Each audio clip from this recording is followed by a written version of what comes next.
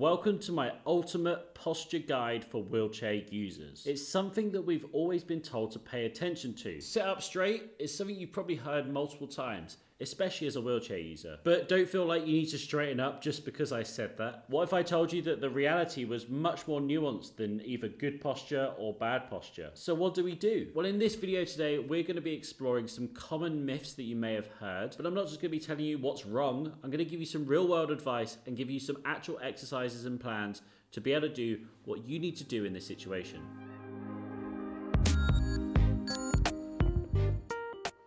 So let's start with our myths. And myth number one is that upright posture is good and slouching is bad. In reality, we don't want to think as postures as either good or bad. Sitting up nice and straight and tall is really good for our appearance and it helps with stuff like breathing, but this is hard to hold and it can get tiring quite quickly, which can make us tired throughout the day. And slouching isn't necessarily bad. It's been proven by science that it can help you focus on the task at hand.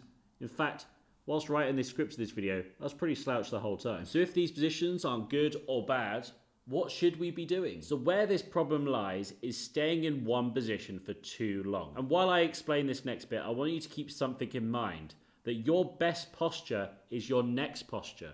And what I mean by that is that we want to be consistently moving on a regular basis. That's because our bodies are adaptation machines.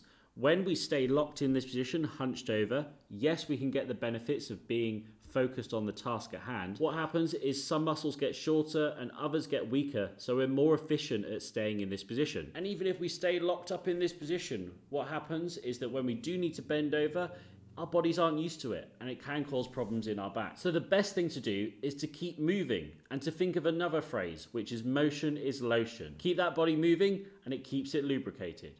We can do this by lifting, shuffling, and many other things, which also has another benefit for us wheelchair users, which is less risk of pressure sores. Next up, let's talk about myth number two, which is if you fix your posture, then you fix your pain. Now, yes, this is very much linked to what we were just talking about, but let's dive into it a bit further. Within scientific literature, there is no real link between posture and pain. We think our muscles get tight from sitting in a position for too long, when in reality, a tight muscle isn't tight, it's actually a weak muscle. And that's because your muscle isn't strong enough to deal with what you're putting it through. So the best thing we can do here to solve that is to incorporate resistance training in our everyday life. Building up strength builds resilience in our muscles, tendons, and ligaments, which helps us to hold positions and be able to move more efficiently between them. Which moves us nicely onto point three, which you can't fix poor posture with some simple stretches. As I mentioned, tight muscles aren't really tight, they're just weak. So the best thing we can do is not to stretch those muscles out, because what we can do is actually make the muscles weaker for a longer range of motion. What we need to do is to strengthen them up instead. Yes, we want long muscles, but we want long, strong muscles. Long, strong muscles are able to move us into the positions that we need them to, but also support them when we're in that position. Long and strong is key. And myth number four, that bad posture is worth fixing. We've already mentioned that the best thing to do is to make sure you're nice and mobile and strong. If you're already doing strength work and mobility work, and you don't really have any pain, then you probably don't need to worry about your posture. And as long as you're not in one for too long, a position that's considered bad is probably not something you need to worry about. In fact, it's been shown that those who hyper-focus about their posture and worried about their seating position tend to experience and catastrophize pain more than those who don't. And as long as we're doing our strength and mobility work, our posture may not be a problem worth fixing, and that's totally fine. So moving on to some of the problems that we have as wheelchair users, and one of them is pretty obvious, is that we're sitting all day long. So we're locked into a position for a long time, and it may be impossible to strengthen certain muscles. I, for example, can't use anything below my chest, so strengthening up my lower back, my hip flexors, my leg muscles aren't really going to help because it's impossible. But that doesn't mean I should just give up altogether. I need to mobilize and strengthen what I can do to get the maximum results from it. It's better to do something than nothing. And that's where my three-step approach comes into play, which is to mobilize, stretch, and strengthen.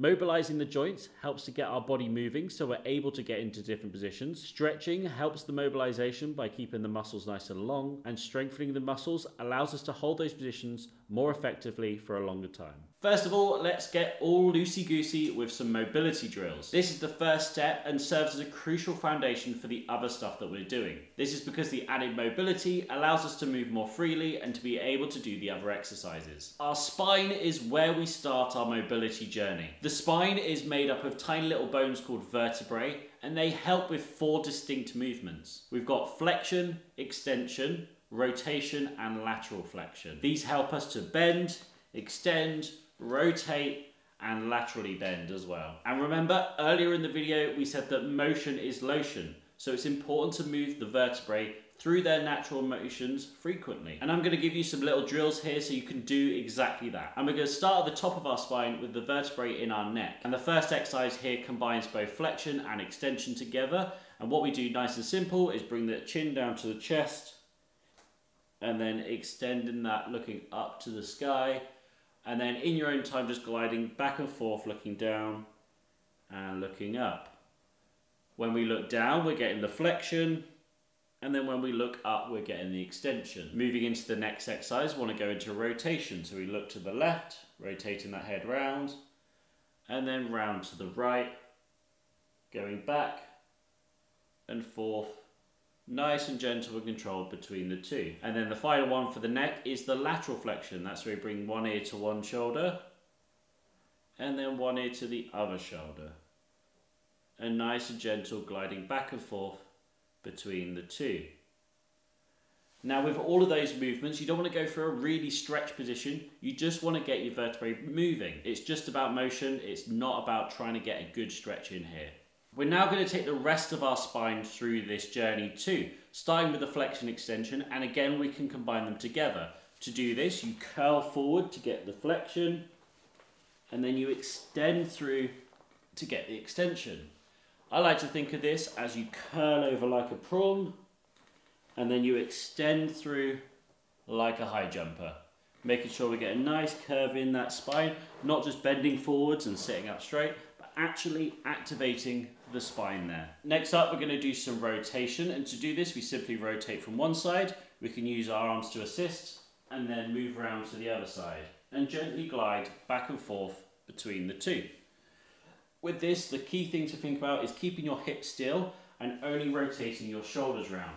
And you're almost imagining your spine is ringing like a towel, moving through that movement. And the last one in our vertebrae here is the lateral flexion, and we bend down to one side and then down to the other side. On this, we don't want to just bend like this, we want to curl over. So that spine is moving kind of like a banana over to the side and then over to the other side. Don't worry if you can't reach the floor, just go as far as you can do. And just like we said with the neck, we're not focusing on the stretch, we're just focusing on the movement through those 4 ranges of motion. And lastly, we're going to do a mobility drill focusing on our shoulders. Now to do this, I've grabbed a resistance band, which is the ideal thing for this. But if you don't have one, you can use a pole or a towel or a t-shirt or something too. Hold the band about shoulder width apart, or maybe a little bit more, and rotate it round as far as you can go. And if you can go all the way down, that's fantastic. And going all the way back again. If you can't go all the way around with it, just get to where you can and then bring it back down again. The great thing about using resistance band is that as you get to here, if you need to bend it out more, you can still get all the way over with the band. Now as you do more of this, you'll get better at your shoulder mobility. So you may need to bring the hand in and go a little bit shallower, but you can adjust that as you need to, going wider and shorter depending on what mobility range you've got in your shoulders. This movement adds flexibility and mobility to that shoulder joint, but always make sure that you're doing it nice and controlled, and if you feel any pain on this, just stop. As for the amount you need to do, don't worry about that just yet, just focus on the form. Stick around to the end of the video because I'm going to show you how much you should be doing of each of these exercises and the upcoming ones. As I said, for now, just focus on the form itself. Okay, so now we are going to look at stretching our chest, and to do this, the best place to do it is on a door frame. You want to line yourself up so you're about perpendicular here. Put your brakes on and bring the arm up so the elbow's in line with the shoulder. And then from there, you're just going to simply rotate away from it. And then you can change the hand positioning to feel where it feels right for you. And you can always move forwards if you need to increase that stretch, but pull yourself away from it and you'll start to feel that chest stretch there. Okay, so next up we're going to perform a lat stretch, and to do this you need a countertop or a table around about chest height. We're going to put both hands on it here, and we're going to push our chest down towards the ground so our arms extend in front of us here and we can reach forwards. From here, if you need to increase the stretch, you can bring the hands together and push yourself further away and push your chest down even more through this movement. And lastly, we're going to be stretching our rotator cuffs here. For this, we're going to put arms out to the side. We're going to have one palm facing down and the other palm facing up. And what you want to do is rotate them round, one going down, one going round, and rotate them back and forth between the two. What you'll actually find on this is the stretch goes all the way through your forearm, your elbows, the upper arm, and into the rotator cuffs themselves. And the last part of our three-part method is to strengthen our muscles. Now for this, it's important to strengthen every muscle that you can with a full upper body routine. So what I'm going to do here is to show you some exercises to hit some muscles that you might be missing. So the muscles that are likely not targeted are those that make up your back muscles and also your rotator cuffs too. Firstly, let's start with these rotator cuff muscles. They're little tiny muscles that sit deep within your shoulder and they rotate the upper arm. Most daily activities like pushing our wheelchairs and typing on a computer put our shoulders in an internally rotated position. This makes the external rotators weak. So what we want to do is add balance back to these rotator cuff muscles by doing resistance exercises that works the external rotators. A great one here is the cable external rotation, which if you don't have access to a cable can also be done with a resistance band too. First of all, you want the anchor point at elbow height. Sit perpendicular to it, and if the anchor is on your right side, grab it with your left hand, and if it's on your left side, grab it with your right hand. You want to keep the elbow tucked in throughout the whole movement here. Only rotating the upper arm, you want to pull it right across your body until it's as far as you can go, and then lower it slowly back down to the beginning again. So now let's talk about our back muscles. And when it comes to these back muscles, we want to be working in 3 planes of motion: straight back, incline and decline. This is so we can fully target the back and all of its muscles. So first of all, let's talk about pulling the weight straight back. And one of the best exercises to do this is the cable row. To perform a cable row, first of all, sit facing the cable machine and have the handle around about chest height. Then you want to grab that handle and with the elbow leading the movement, pull it down towards your side. The whole time, try and keep your back straight. And once you've fully pulled that back, slowly release it back to the starting position. This exercise can also be done with the resistance bands by tying it up to a similar height, or you can also do it with dumbbells too, by leaning forwards and pulling the weights up against gravity. You can also mix it up with exercises like the bent over fly or the cable crossover, which targets more of the rear deltoids. Or you can do a cable face pull that also involves some rotator cuff action too. Next, we want to do similar movements but go in an inclined direction. We can do this either by setting the cable or resistance band lower. Then with that, you row it diagonally upwards. We can also do the fly movements in an inclined position too, or if you're using dumbbells, you can perform shrugs. All of these put more focus on the upper back muscles like the traps. And lastly, we want to do exercise in a decline direction. And you may have already guessed, but to do this, we want to set the cable higher and row it downwards. These exercises will target our largest back muscles, the lat. With this, a better movement than a row is a lat pull down. It's quite similar to a row, but the arms start out to the side and pull down into your midline. This is because the lat's other movement is to bring the arm into the center line. Another great decline exercise is straight arm rows. This is similar to the previous fly movements that we talked about because it also focuses on the rear deltoids. By doing these 3 ranges of motion, we can exercise our back fully and target all of the muscles. And the reason we're putting so much focus into these back muscles is to counteract our daily lives. With sitting all day, pushing our wheelchairs, typing and transferring, we use all the muscles in the front like the chest and the shoulders much more. What happens here is that we get a muscular imbalance, which means there's a higher risk of injury. So by doing these exercises, we are balancing the scales to be much more well-rounded in our muscular development. This doesn't mean we should only be training our back. Like I mentioned earlier, we want to be exercising every part of our body that we can. But I see so often that the back is under exercised and underworked. So I wanted to make that a priority for you. So that's our 3-step plan. Here on the screen is a full rundown of all of the exercises and how much to do and when to do them. But if you want to download this to your phone or print it out, then head to the link down below and that will take you to a place where you can get a free download for this program. And to finish here, let's recap what we've learned today in this video.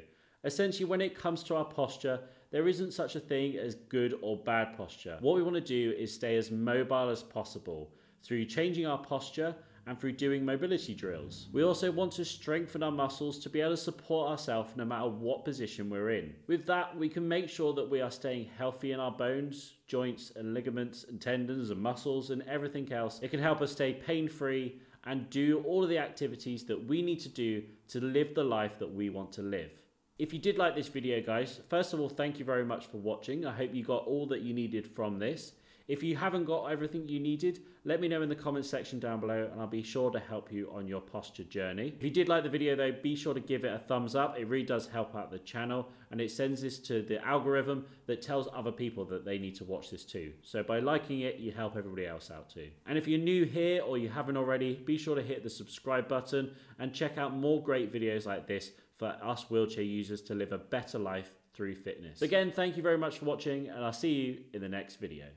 Are you ready to start your fitness journey? Then sign up now at adapttoperform.co.uk and get access to hundreds of workouts specifically for us wheelchair users.